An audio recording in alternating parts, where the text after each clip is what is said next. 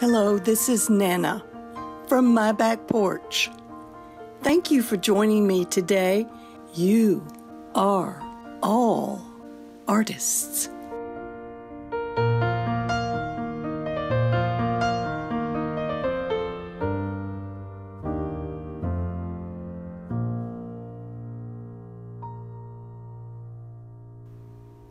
Hello and welcome. This is Nana, and I'm here today to talk to you about a facet of one of the most famous men who ever lived, Winston Churchill, the artist. Did you know he was an artist? It was years before I knew anything more than his heroic grip of all things political and the logistics of the war in England with Germany. Years before I knew that he was an accomplished artist. If we go back in his early years, early meaning during a career change at the age of 40, Sir Winston Churchill took up an unexpected hobby, which was painting.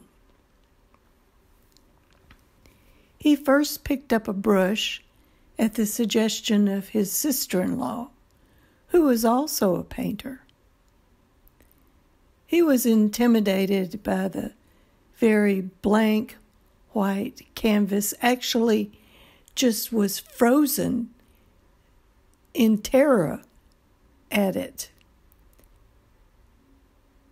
He placed a small dab of pale blue paint on the canvas in the corner to begin the sky because he thought, well, I'll just do a landscape. And then he was interrupted by the arrival of a Glasgow painter, Sir John Lavery, and his wife Hazel. Hazel exclaimed excitedly, "Oh, Winston, painting!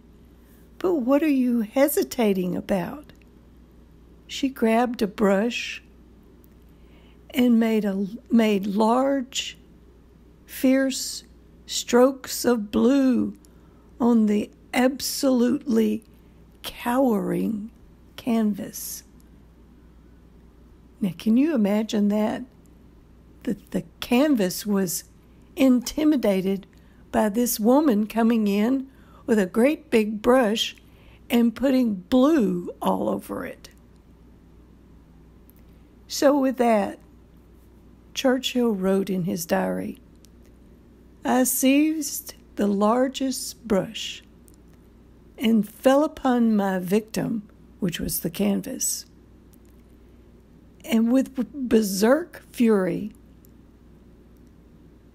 and was awarded with the feeling that I had conquered it, and I have never felt any awe of a canvas since."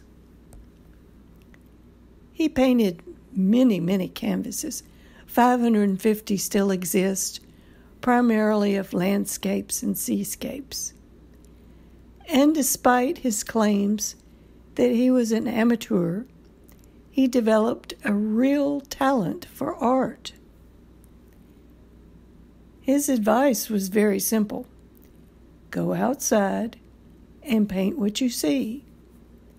He did it for fun. He didn't take his paintings seriously. He was most fond of oils and pastels for their forgiving nature and bright colors. Just to paint is great, he said. Great fun. The colors are lovely to look at and delicious to squeeze out of the tubes. It is believed that painting made Churchill a more effective leader, particularly thanks to improved powers of observation and the memory of the landscapes on visit to the front lines in the war. It helped him to develop an amazing ability to draw maps and battle plans. Are Sir Winston Churchill's paintings famous and valuable because of the man who made them? They're not at face value, but they remind us of the great joy of painting. He could have paraphrased Matthew in the New Testament. Happy are the painters, for they shall not be lonely. Light, color, peace, and hope will keep them company to the end, or almost to the end of the day. Thank you for joining me today. I've so enjoyed talking to you about Sir Winston Churchill. He's one of my favorite folks. And always remember that you are an artist. Love, Nana. Thank you for listening, artist friends. Please be sure to leave a review or to share this with a friend. We invite you to join us in the You Are an Artist Clubhouse at chalkpastel.com, where we have over 700 video art lessons. And be sure to tag us on social media when you share photos of your paintings. We cannot wait to see. I'll be talking to you again soon. Love, Nana.